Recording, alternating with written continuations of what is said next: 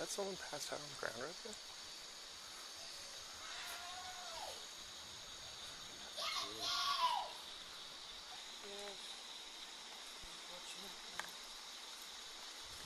Supposed to be alone with the kids right now after my surgery. Are they both your children? Yes.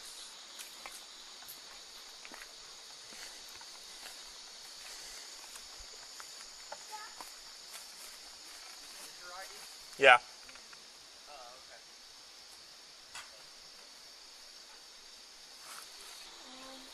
Hello. Are you guys looking for someone? Yeah, you.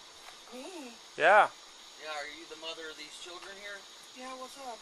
They've been screaming and crying? Yeah, they're playing. They have the windows open. That's what they do. They're not playing, ma'am. Right, well, he looks like he needs some juice or something. He's showing me his cup. Yeah, I was just about to go get them. Okay, well, we're getting complaints that they feel like there's children in distress over there. Yeah, they're very loud and they scream a lot. Yeah, it's called a kid. Yeah. They scream a lot and they're very, How old are they? almost 2 and 3. They're very Is anybody supervising them? Yeah, I was just in there. Like, I was just in there getting them stuff. Mm-hmm. But I have my other daughter in the So there's like 10,000 choking hazards in there that they're locked in that room and nobody's in there supervising them? As they're screaming for the whole neighborhood to call us? Is that bright in your eyes? And this apparently has not been the first time from all your neighbors calling in, saying that they hear this multiple times throughout the week. Do you have an ID with you? It's in my room. When was the last time you even changed their diapers? As it's sagging there, probably full. They had a ton of juice, and it was probably an hour and a half ago that I changed their diapers. Does this seem to be a safe environment for your children? Yeah, it's completely safe. It's just, they're very, very loud and vocal. And since both of the windows are opened... This is a safe environment, huh? We're still cleaning it out. Their uncles and aunt just left and they trashed the place. So... I'm not enthused so far, to be honest with you. Neither am I. You notice the cockroaches on the walls? Yeah. Yeah. And you can see the...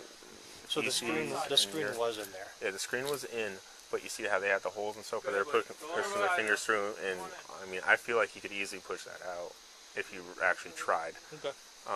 It took her several minutes to, it seemed, a good amount of time to answer the door. When she answered the door, she was like groggy and tired. Was the baby with her when she answered the door? No. Yeah, so she wasn't. The infant was asleep in the bed. She seemed tired, groggy, kind of out of it, like she just awoken. And they were banging on the door that was locked from the other side. With an empty juice cup. Mommy, mommy, mommy. With an empty what? Juice cup. Juice cup? Juice. Oh, juice cup. Oh, I was like, what's a juice cup? Okay. And screaming, mommy, mommy, juice, juice. And just loud screeching. Do you want to explain it or me? Sure. So based on our findings tonight, okay, we do have probable cause to make the arrest on both of you. Okay? It's just not fair to what's happening with these kids. Alright, so both of y'all are going to be going to jail tonight for child neglect. Okay, DCF has obviously custody of the kids, and they're going to be staying with your sister, cousin. Is that what it is? Hopefully you guys are able to get out tomorrow. You can get back to your baby. Yeah, with what? We have no money. I have no family. I understand, but we have probable cause to make the arrest. Okay? We don't tolerate this. All right, the conditions they're in is unsafe for them, in general. Completely unsatisfactory. If I leave my wallet, my ID, and stuff to my mother, you're gonna probably want your wallet and your ID when you go. All right, go ahead. Put your hands behind your back, please.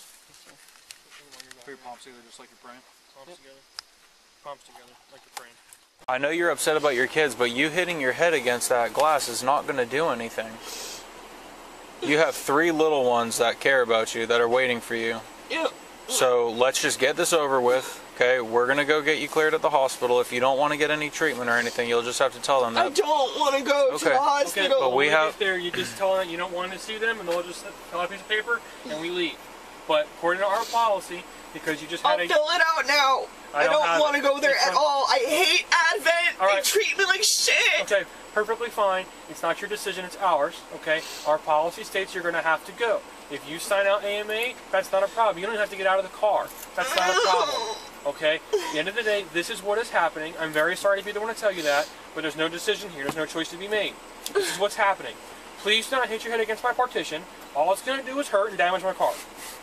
Okay? I don't care if it hurts. Do you have any questions, comments, or concerns at this point in time? No. Great. Close the door. Let's go. Alright, I'm going.